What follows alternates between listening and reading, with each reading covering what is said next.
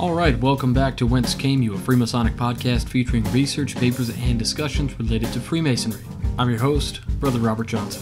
So I have a little cold this week. I apologize for that in advance, but the show must go on, right? So some news. Brother Juan Sepulveda over at the Winding Stairs podcast just released episode 8. It is an amazing episode. I encourage you all to go check it out. And he was kind enough to make some very nice graphic images for our show at Whence.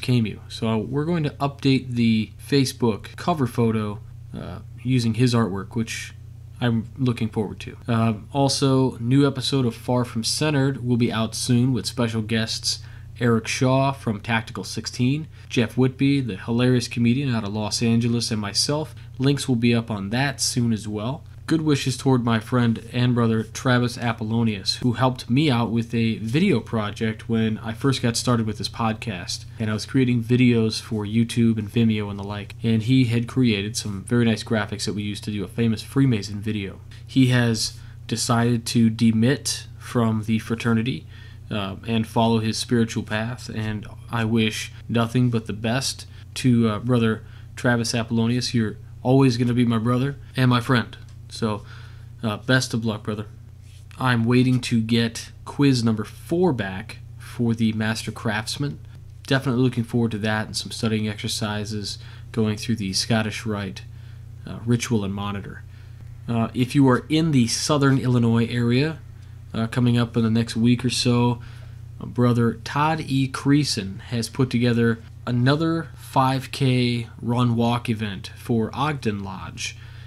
He did it last year, and they raised quite a bit of money for the Masonic charities, and they're doing it again this year. So if you're going to be in the southern Illinois area, please check that out. It's a great cause, and you might even meet Todd Creason. I would be there. Unfortunately, I am scheduled to do another 5K about 2 weeks after that, and I used my last vacation days at work for that purpose. Brother Mike Shirley, one of the regular contributors of the Midnight Freemasons, has published a new book called Daily Influences, Meditations for Servant Leaders. It is a book which features 365 passages, 365 pages, so one per day, which gives some inspiration. Also, it's an ebook, and it's $2.99. You cannot beat that. Mike Shirley is a past master and a professor who does in fact hold a doctorate. In fact, don't quote me on this, but he has a couple doctorates, I think, actually. And I'm not joking. So he is one of the most intelligent guys that I've ever had the pleasure of working with and to call my friend. And I think his new book is something all of us can benefit from. So if you have a minute, check it out. It's on Kindle. And we're going to have the links to that also on our website. And you can find it there on www.wcypodcast.com, or just go to amazon.com and type in Michael Shirley or the title, which is Daily Influences, Meditations for Servant Leaders. This week I wanted to read a piece by Brother Ira Gilbert. And he's the guy who kind of made me the lodge education officer for my lodge, or at least planted the seed, I think. He came and visited our lodge and explained the need for a Masonic education officer, and the master of my lodge, Brother Mike, actually came to me and said, hey, yeah, would you mind doing that? And of course, being involved with the podcast and loving Masonic education, I jumped at the chance. So Brother Ira Gilbert is a profound writer, well known throughout Illinois within Masonic circles. And this paper that I'm going to read, it first made the rounds, and it was sent to me from Brother Brian Shimeon from the Midnight Freemasons as well. I believe he was the first person to send it to me, and then I got it a second time from another guy at my lodge, Brother Bud. So I think I should take the hint and probably read that paper. So without further ado, we're going to jump right into that paper, and it's called The Ninth Day. So again, this is The Ninth Day of Av, and the Lessons of Freemasonry by Ira Gilbert, Past Master, PDDGM. July 16th, 2013 on the secular calendar corresponds with the 9th day of the month of Av, known as Tisha B'Av on the Hebraic calendar. The secular date analogs to the Hebrew date of the 9th of Ab will vary from year to year. The 9th of Ab represents a day of profound mourning in the Jewish community. Tradition tells us that it was on this date that both the Temple of Solomon, identified as the first temple, and the second were destroyed. The second temple was built on the same foundations as the first temple on the Temple Mount in Jerusalem. Since the teaching of Freemasonry is dependent on the existence of King Solomon's temple, a similar emotion of sadness should go throughout the Masonic community as well. Our Masonic ritual for the 3 degrees of Blue Lodge Masonry is based on the construction of the Temple of Solomon. The ritual also teaches the belief in a supreme being. In addition, the ritual teaches the creed that there is a life beyond death, or the principle that there can be a resurrection after death. How then can it be that these teachings of the Blue Lodge degrees are not in conflict with the teachings of the Hebraic faith, that today there has not been a resurrection of the temple in Jerusalem? Should the sensation of sadness be ameliorated by the belief that there can be a resurrection of the temple and a third temple be raised? Let me start with the history of what led to the building of King Solomon's temple. The book of Exodus in the Old Testament teaches that when Moses descended from the mount with the word of the supreme architect of the universe, the supreme architect gave specific instructions for the building of a tabernacle that was to house the Ark of the Covenant. The tabernacle was to be portable, so as to carry the Ark of the Covenant to the Promised Land. The details not only of the Ark, but of the construction of the tabernacle were set forth by the supreme architect. When King Solomon ascended the throne of the Hebrew people, he saw the necessity of building a temple that was to not only be a place of prayer, but also a home to house the Ark of the Covenant. The Temple of Solomon was built in 2 sections, one housing a place for prayer, and another, the Holy of Holies, made to house the Ark of the Covenant. The books of Kings and Chronicles in the Old Testament narrate the story of the building of King Solomon's temple. It is recorded that King Solomon sought out the services of Hiram, king of Tyre, to aid the building of the temple. Tyre was the capital city of Phoenicia and is today located along the coast of Lebanon. Hiram, king of Tyre, enlisted the aid of Hiram, a worker in metals, to assist. This is thought to be the person of Hiram Abiff, so prominent in Masonic ritual. There is no archaeological proof of the existence of King Solomon's temple. There is some archaeological proof in the form of a building block that was found near the site of the second temple on the Temple Mount. Inscribed on the side of the building block were the Hebrew words, Lebet Hat Tikah. Side note, I probably butchered that word, and I apologize.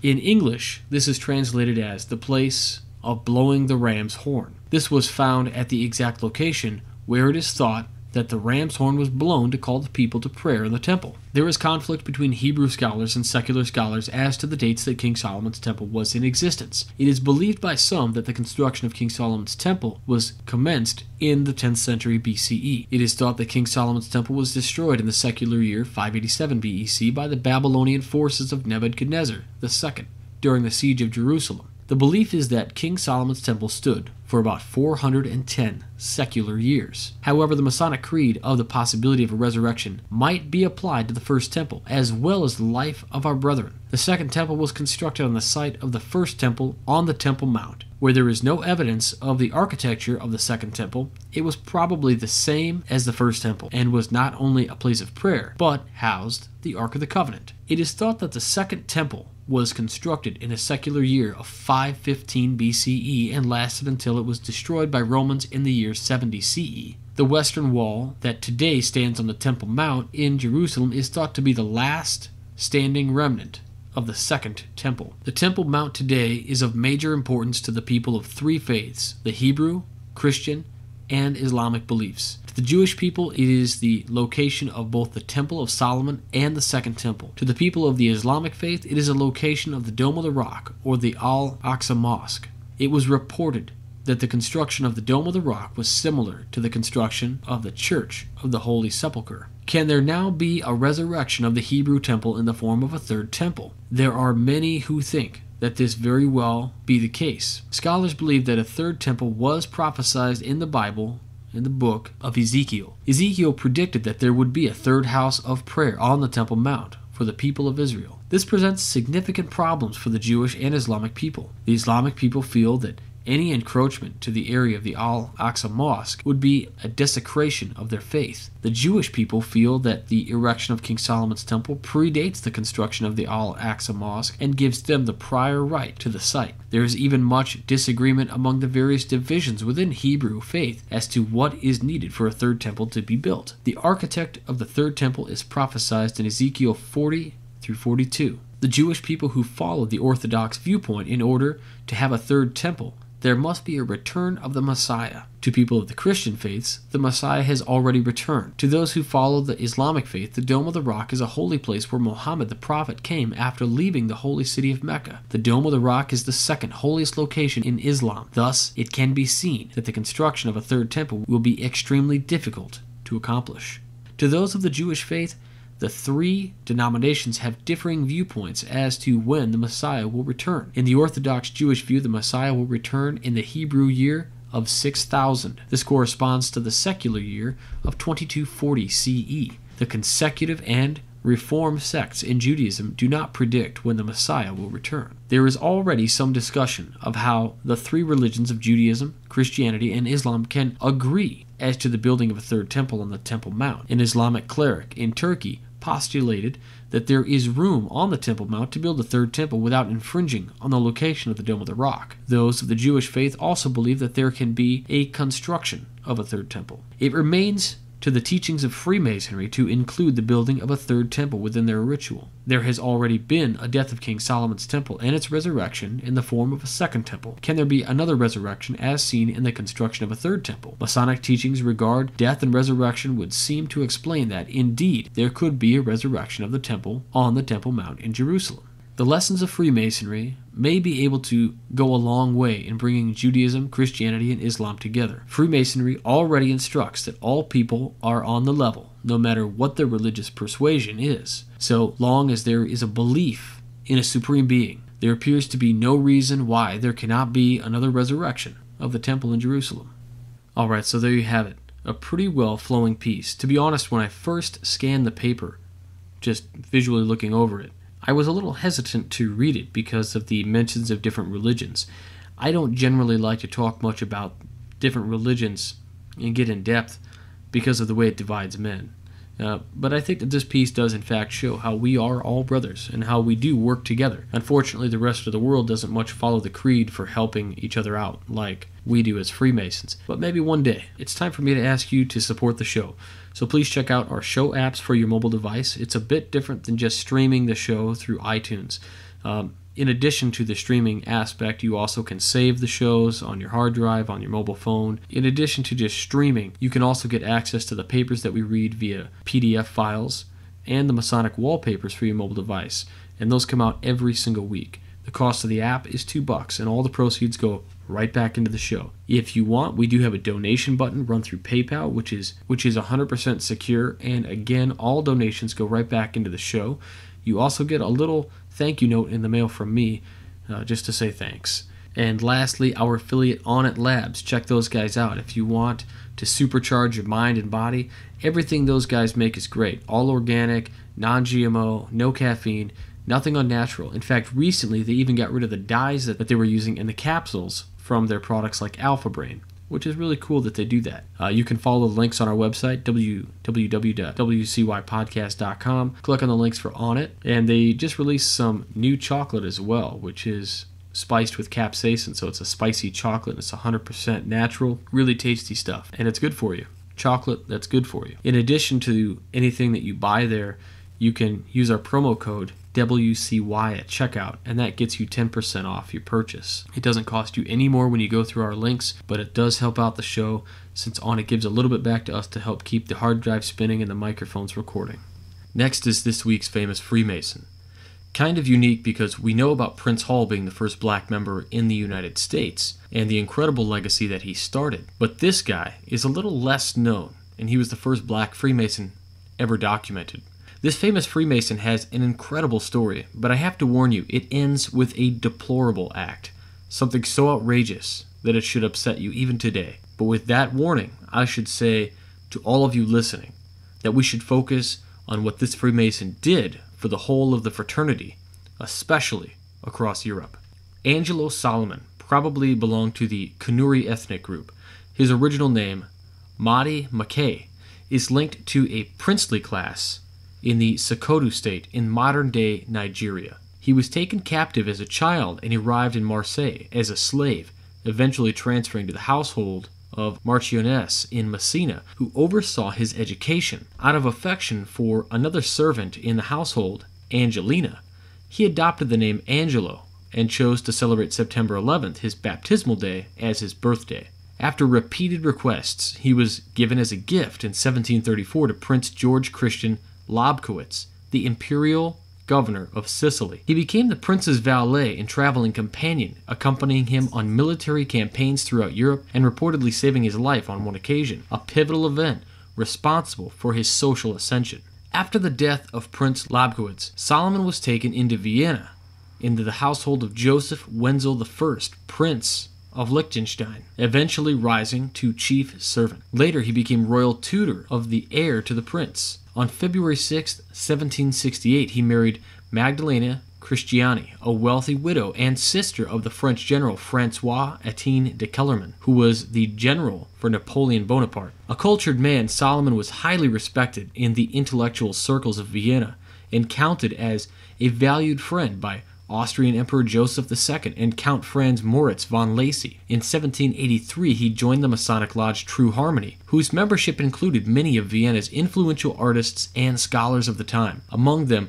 musicians like Wolfgang Amadeus Mozart, Joseph Haydn. Lodge records indicate that Solomon and Mozart met on several occasions and were friends. It's likely that the character Bassa Salim in Mozart's opera The Abduction from the Seraglio was based on Solomon. Eventually becoming Grand Master of that lodge, Solomon helped change its ritual to include scholarly elements. This new Masonic direction rapidly influenced Freemasonic practice throughout Europe. During this time, Solomon became a member of the Freemasons and was considered almost equal to his fellow Masons, but he continued to face a thicket of race and class prejudices. Beneath the surface appearance of integration lurked Solomon's remarkable destiny. Though he moved smoothly in high society, the exotic quality ascribed to him was never lost, and over the course of his lifetime was transformed into racial characteristics. He could not escape the taxonomic view that focused on typical racial characteristics like skin color and hair texture. Now,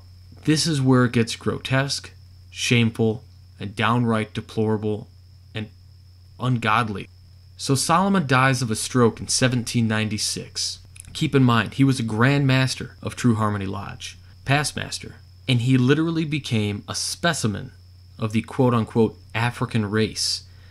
Instead of receiving a Christian burial, Solomon was, at the request of the director of the Imperial Natural History Collection, skinned, stuffed, and made into an exhibit within the Cabinet of Curiosities. Decked out in ostrich feathers and glass beads, his mummy was on display until 1806 alongside stuffed animals, transformed from a reputable member of intellectual Viennese society into an exotic specimen. By stripping Solomon of his insignia, of his lifetime of achievements, ethnologists instrumentalized him as what they imagined to be an exemplary African quote-unquote savage. Solomon's daughter Josephine sought to have his remains returned to the family, but her petitions were in vain. During the October Revolution of 1848, the mummy burned. However, there was a plaster cast of Solomon's head made shortly after his death from the stroke in 1796, and it's still on display in the Rollet Museum in Baden. Now again, if you can believe that, it's true. It's just so damn disturbing that something like that had happened to such an esteemed brother. But let's let him live on in our memory as a just and upright brother and toast his philosophical gifts to the craft. He was a member of True Harmony Lodge. So that's it for this week. Please remember to check us out on Facebook and or follow us on Twitter at Whence. Check out the Midnight Freemasons page for 3 new articles each week at www.midnightfreemason.blogspot.com, or you can just click through from our website, wcypodcast.com. The link is at the top. Additionally, I need to say hi to our podcast partners, Brother Juan Sepulveda of the Winding Stairs podcast, and you can follow him at Winding Stairs 33, and also Brother Rob Lewis over at the Far From Centered podcast, and you can follow him at Far From Centered or FFC or Robert P. Lewis. Check out our Masonic businesses, PB&J Water, run by Brother Jeff Koch, who will take care of you in the way of water purification. Also, please check out the authors that I link under the Masonic businesses, like Brother Todd Creason, Charles Harper, Rob Lewis, and now Brother Mike Shirley as well. I know they will appreciate you checking out their material, and I do as well. They are my personal friends and your brothers. Anyway, enough of my yapping for this week. Have a wonderful 7 days, and I'll talk to you all next week. Stay on the level, and for Whence Came You, I'm Robert Johnson.